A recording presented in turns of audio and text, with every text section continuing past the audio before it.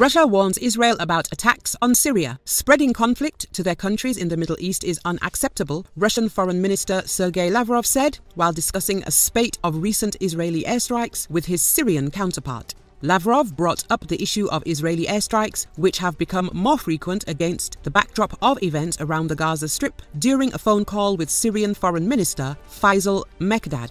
The Russian Foreign Ministry said in a readout of the call. Both ministers emphasized the danger of attempts by external forces to turn the Middle East, in its current explosive situation, into an arena for settling geopolitical scores, the readout added. Mekdad phoned Lavrov to discuss the situation in Gaza, as well as a number of bilateral issues and the progress in ending the war in Syria. Since the Hamas incursion from Gaza on October the 7th, Israel has bombed Syria at least 3 times, repeatedly shutting down the airports in Aleppo and Damascus.